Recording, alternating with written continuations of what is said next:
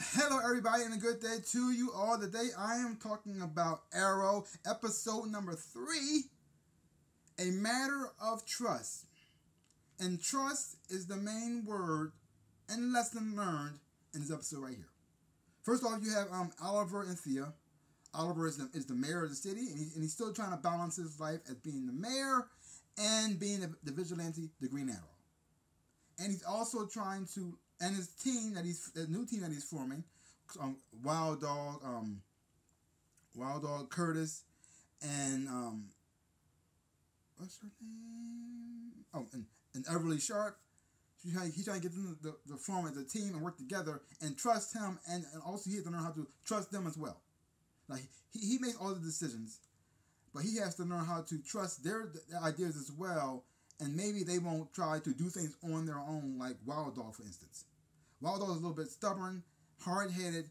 He has an idea of what he wants to do, and he thinks people just execute it no matter what. And him and Oliver are butting heads. They have to learn how, and Oliver has to learn how to trust him and his ideas, and he has to learn how to trust Oliver because he's in charge, he's the leader. And Oliver also learning that because he is in charge and he is the leader, no matter what his crew does, it's his responsibility. The buck stops with him. So no matter what happens, he's in charge. So no matter if it was good or if it was bad, it's his fault. And he's learning that here in this episode right here too. Because he made a decision and that went against what Wild Dog wanted. Now Wild Dog had an idea because he knows the area a lot better than Oliver does, that to do some recon and stuff like that to find out who this new bad guy is.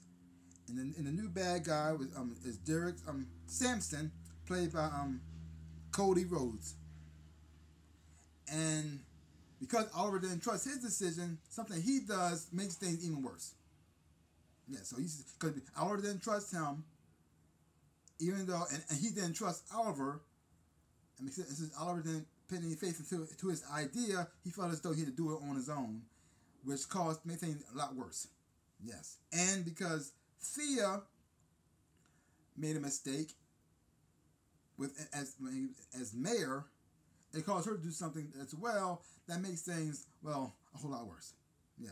So Oliver's pretty much learning how to juggle his life as both the vigilante and the mayor, and also learning how to pretty much trust the people who he has in his circle, either as mayor or as Green Arrow. And I did enjoy this episode a whole lot. I'm liking the tone of this episode. It's like Oliver's reverting back to how he was in the first season, so you're getting a little bit of that, but he also is churning and changing into something else as well, and I'm liking the direction that it's going in. Now, certain characters I'm still not on board with, like Wild Dog, for instance. He's not one of my favorite characters right now. I'm not really feeling him right at the moment, but maybe he'll turn around because he's a little bit hard-headed, and people who are hard-headed, people are characters I don't really gravitate towards and I don't really like. Everybody else has a lot of potential that I can see them going somewhere, but him, I can see him getting killed because he's such a pain in the butt. But the person who I like the most is Curtis Holt, played by Echo Cullum. Now he's becoming Mr. Terrific, and I am enjoying him as a character. I liked him when he first appeared in the last season, and I'm enjoying him now. And when he had his jacket on that said "Fair Play" on his jacket, it made me so happy. But then, that wasn't enough. When he had his hair braided back and he had that T-Max on his face, I was like, oh my gosh, it's him! It's Mr. Terrific come to life. And it made, oh my God, I was so happy when I saw it. Now, all he needed was the T-spheres around him, and that would have been amazing. Hopefully they will come in later on. I'm looking forward to seeing that, but,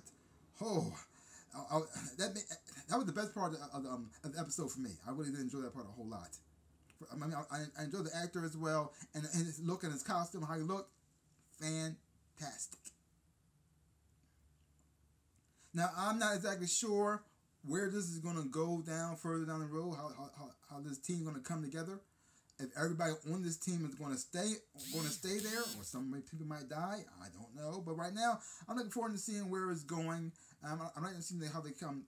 The team is learning how to become a team, and it's starting to form and to grow. I like to see characters grow and learn from their mistakes and then improve on that and not make the same mistakes again. Now, Felicity Smoke, played by Emily Rickards. Now, I'm not so sure I'm on board with Felicity just yet, because at first I loved Felicity, I loved her, and then after a while I didn't like her at all. So now I'm trying to get into this point where I can like her again. I'm not quite there yet, but I think the character is interesting, and I'd like to see where she's gonna go and how she's gonna evolve on the show as well. So overall, I think it's a great episode. Oh yeah, there was another thing that kind of bothered me. It was about Curtis Holt. Now, he's gay on the show. He's not gay in the comic books, but he's gay on the show. Fine, nothing wrong with that. But the way they have him sometimes, like he's constantly flirting with every guy he sees or something like that. But he keeps saying at the same time, "Oh, I'm a happily married man. I'm a happily married man." I mean, quit doing that. If you are a happily married man, quit flirting with other guys. This is kind of weird. I mean, it's like a character flaw. I don't really like. It's like he's trying to hit on other guys without hitting on other guys because he's married. But it's like he's trying to be unfaithful, but he's not. It's like it's weird. I wish they stopped doing that. That's the only part about the character I don't like. I mean, if he's going to be faithful to his husband, let him be faithful to his husband. He doesn't have to keep saying, "I'm faithful to my husband" all the time. That's just annoying. So let's just stop that part. But overall, I am enjoying the show a whole lot. I have a whole lot of fun watching it. I'm liking this new era of Arrow right now. And so just leave your comments down below. Let me know what you thought about this episode of Arrow. And if you haven't been watching it, so check it out for yourself. Hopefully when you watch it, you will have a fun time watching it too. Well, that's all I got to say about that. So give my channel a big like and a thumbs up. Boom. And subscribe to my channel and share. I really would appreciate it, like I always say in my dreams and in real life. I am the Ninja Rabbit. A peace out, peoples.